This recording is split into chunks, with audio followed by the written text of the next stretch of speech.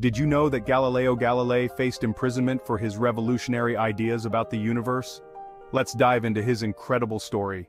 Galileo Galilei was a pivotal figure in science. His groundbreaking contributions to astronomy and physics forever changed our understanding of the universe. Living during the Renaissance, Galileo faced immense societal and religious challenges. At the time, the Catholic Church endorsed the geocentric model, which placed Earth at the center of the universe. Galileo's support for heliocentrism, the idea that the Earth orbits the Sun, put him at odds with the Church.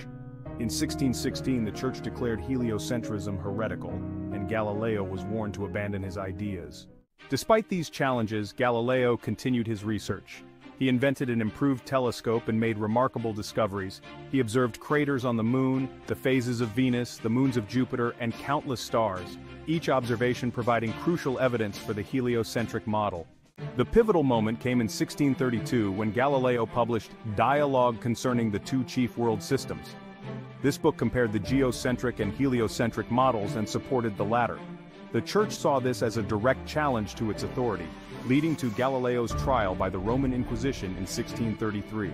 He was found guilty of heresy and spent the rest of his life under house arrest. Galileo's work laid the foundation for modern physics and astronomy. His perseverance in the face of adversity has inspired countless scientists and continues to impact our understanding of the universe today. What's your favorite discovery by Galileo? Let us know in the comments below.